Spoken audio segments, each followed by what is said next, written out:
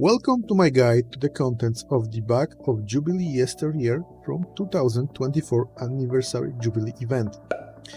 This bag is a container you buy for 2 event tickets from the Impresario event merchant, and it drops one random reward item from previous anniversary events. The drop is bound so you can't resell it, and it's curated so you always get something missing from your collection.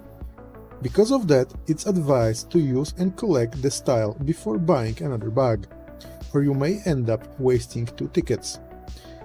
And for the same reason, the Worm Cult style deserves special attention, as it is a regular crafting motif style. It's not account-wide, but per character, so when buying bags, make sure you are doing it with your master crafter. The current gold to crown exchange ratio is about 3.3 thousand, and one event ticket is 250 crowns, which gives us an estimated price of the bag at 1.65 million gold. This is the maximum price for any item in the bag that you should be willing to pay.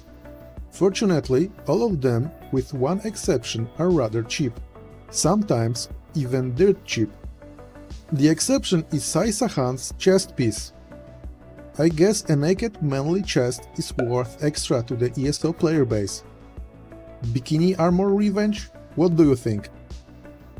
Anyway, I suggest the following acquisition strategy. Buy all styles missing from your collection from guild traders to shrink the list of missing contents from the bag to just the Sahan's jack, and only then, if you won't be able to find one below 1.6 million, spend 2 tickets on the bag. Given how the game spammed players with some of those styles in the past, I suspect that a lot of them are probably still lying in many guild banks.